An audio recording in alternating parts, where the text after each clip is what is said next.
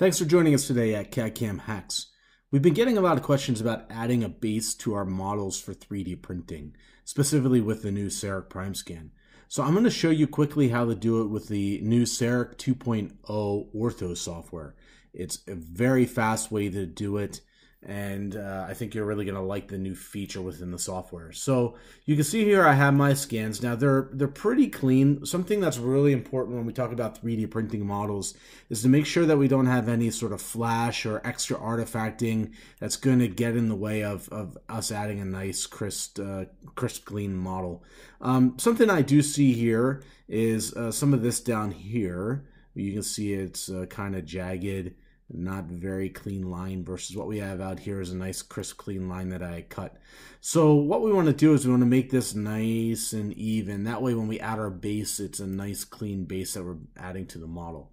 So all we do is we go into our cut tool. We're going to rotate the model around to where we want to cut. And then if you never used the cut tool before, you simply double click to start.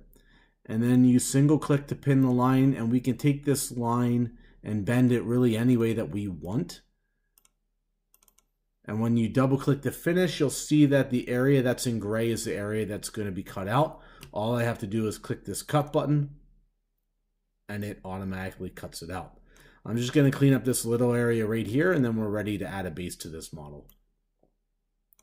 So again, the same process, double click to start, single click to pin the line. And you can see I bend my line away from the rest of the model. That way it's not cutting out any of the other model there. And you can see that little area is now ghosted. When I click cut, it simply goes away. Okay, so now we have a nice clean model here that we're ready to add a base to. So you can see the button down here in the bottom says add base. We click on that. Now you have a couple different base options here. ABO is going to be the one that most of you are probably going to use, but you have a couple different options. Just play around with it and figure out which one that you like. But adding a base is as simple as taking these arrows, bringing the base down to connect with our model here. And the goal here is to try to make as small as base as possible. The smaller the base just means the less resin that we're going to use in our 3D printing application. But we also don't want it to be too small that we can't do anything with it. So that looks pretty good. If you click apply, you'll actually be able to see what your models look like as a finished product. So this is what they would look like after they are printed. If you wanted to get rid of some of this here, simply hit delete. We can go back in and make some of these adjustments to our model. That looks like it's about as small as it's going to get for this style. Now you can definitely try one of the other styles, see if you can get a little smaller, but overall I'm happy with that. So one last thing I do see here, we're going to pull some of this in. That way, again, we're not using too much resin. Click apply, double check it, make sure we like how it looks.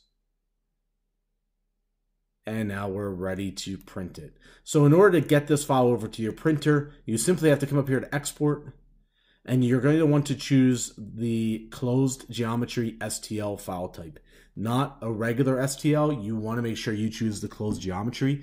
That will ensure that the base gets exported along with those models. So just click on closed geometry STL, save it to your location of choice, and you're ready to put it into your 3D printer. Thanks for joining us today. As always, feel free to reach out if you have any questions.